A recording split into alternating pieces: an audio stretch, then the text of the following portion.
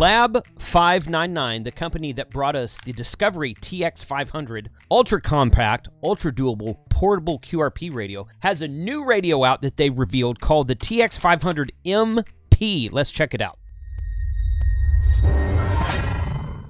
I learned about this, quite frankly, from Instagram, but at the same time, Julian, OH8STN, has 3 or 4 videos about this radio. He's been actually, according to his videos, he's been in contact with Lab599 about this upcoming product. What we know right now is very limited. I pulled some images from Facebook and from their Instagram to just kind of read through what we've got. And Julian doesn't have a lot either, just because the company's being tight-lipped about it. So I will link Julian's videos below, so go check those out when you get time.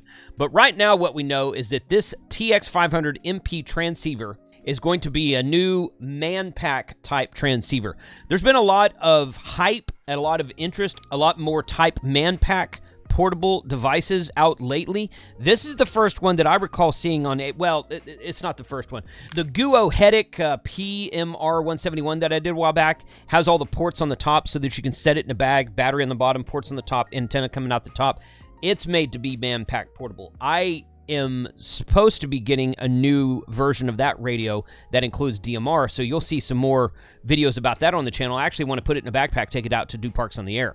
But that's what this one is designed to do. Right here on this page, I actually pulled this again. I pulled this from the Facebook page for Lab599 Discovery TX-500, whatever it's called out there. New controls and connectors layout allows to use the transceiver being placed into a backpack and get on the air right on the go. Okay, so there's some breakdown in English on this. No worries, no worries. It's fine. It's fine. Represents a totally new concept of HF Manpack transceiver. Its improved form factor supports various ways to carrying the radio and use it on the move. Okay. The first thing you'll notice that all the ports are on the top. One of the things about the original TX-500 is that it had ports on both the sides. You would have cables coming out of both sides, antenna, power, maybe a tuner, maybe a connection to the amplifier that is made by DIY599, stuff like that. So all of these ports are on the top of the transceiver. This is pretty cool right here, so kind of zoom in on that a little bit and scroll down. There we go. So continuous frequency range from 0.5 to 56 megahertz. I believe that was corrected to say it's actually continuous from like 1.8 megahertz up to 56 megahertz. It goes down to 0.5, but I don't think it's continuous to 0.5. More to come on that later. Built-in automatic tuner. So already we're one step ahead of the TX-500. The TX-500 had no built-in tuner, and it had no built-in sound card. So you had to use something like a DigiRig. Now, DigiRig makes great products. They have a kit that you can buy. Gigaparts sell those. You can get discounts on all that. I'm going to give you some links here in a minute. But DigiRig makes a kit that has cables that interface with the TX-500 that will allow you to add a sound card to it. Very easy to use. Adjustable power from 1 to 10 watts. Supports modes of single sideband upper and lower. CW, digital, AM, and FM. So does it have a built-in sound card? I believe not, but I believe it has an attachment for a sound card. We'll look at that in a minute. High-performance 32-bit floating point IF DSP processor. Okay. Direct sunlight resistant high-contrast monochrome LCD display. I did hear some people say that the display on the original TX-500 was a little bit hard to see in the sunlight. I personally never had that problem, but I can see how that might be a thing for some people, depending on where you're trying to operate. If I go out and operate at a park or something, I'm usually trying to operate in the shade, even though if it's sunny out. I don't usually operate in direct sunlight, but that's me. So whichever one you want to do. Efficient power consumption up to 100 milliamp hours in receiving 100 milliamps in receiving mode. That's good. That's really good. That means your battery's going to last a lot longer. External 9 to 15 volt power supply. So that means we can plug a battery directly into it. Nothing weird there. 100 channels PC programmable memory, ultra compact size, 20 by 90 by 31 millimeters, and lightweight 0.6 kilograms. A little bit more than a half a pound, maybe. So something like that, and it looks really cool. Another picture they got right here. This is I got off the Facebook page. You can see this right here. Microphone in the top, antenna coming out the top, and I can't really tell what that says right there, but I don't know what that port is for. Maybe for the amplifier interface, something like that. TX-500MP.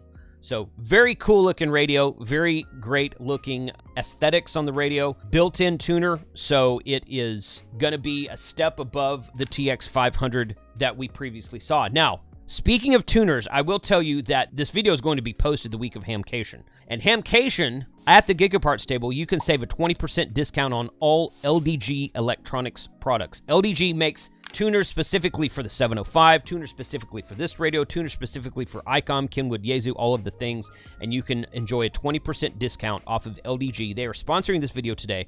Go by the Gigaparts table if you're coming to Hamcation 2024 and tell them that Hamradio 2.0 sent you and take advantage of the 20% discount from LDG Electronics. There's really not much else about this radio. This radio doesn't even appear on Lab599.com on their website. It's still just the original TX-500 transceiver, which I actually have, and I have used only once, and I have not used it on POTA. I used it to hunt some POTA from the backyard one time right after I got it, and I haven't really, I'm sad to say, I haven't really used it much since then. I did purchase the amplifier. I'm gonna have to find that. I did purchase the external battery pack for it, and I'm actually gonna probably work on a video right after I get done with this video to show you all that stuff. But this was a very well-received radio. It was a great concept, great interface with multiple types of things like DigiRig and whatnot, LDG tuners. Everyone I know, I only know like 3 or 4 people who actually purchased and own this radio and use it, and everyone I know really loves it. Winter Field Day Bill K0WHW, he had one of these that he didn't use at Field Day, but we went out and did POTA the day after, and I got to see him do some CW on it, so it worked really good for that. And it's a very well-made, very durable, very forward-thinking radio, in my opinion. So seeing a Manpack version come out of it and seeing new innovation coming out of that company, I'm excited to see that. What do you guys think? What would you like to see? What do you want to see in a new version of that radio? What do you want it to be able to do that the old version didn't do? Are you excited about a Manpack? Are you the type of person that would put it in a backpack and go walking around the woods and operate it from a chest portable rig or something like that? I find that to be intriguing, but not everyone does, and that's okay. That's okay, whichever. I found another picture on somewhere, maybe Julian has it in his video. Go watch Julian's video. He's got a picture of this interface coming out of the radio that has a USB-C connection and a push-to-talk button and a couple of other audio connections for it, making us think that it will interface with USB-C, but will it directly connect to WSJTX to do FT8 or a Whisper or something like that? I didn't catch if that was a thing yet. So like I said, very little information about this radio right now, but I'm looking forward to it. I've already emailed the company and said, hey, how can I purchase one of these from you? I'm not asking for one. I'm trying to purchase one from them, so hopefully you'll see it on the channel soon. Let me know in the comments what you would like to see out of this Radio 73.